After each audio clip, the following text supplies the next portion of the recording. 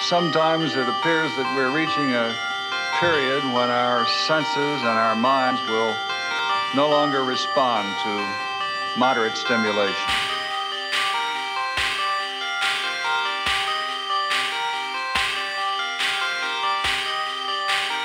We seem to be approaching an age of the gross.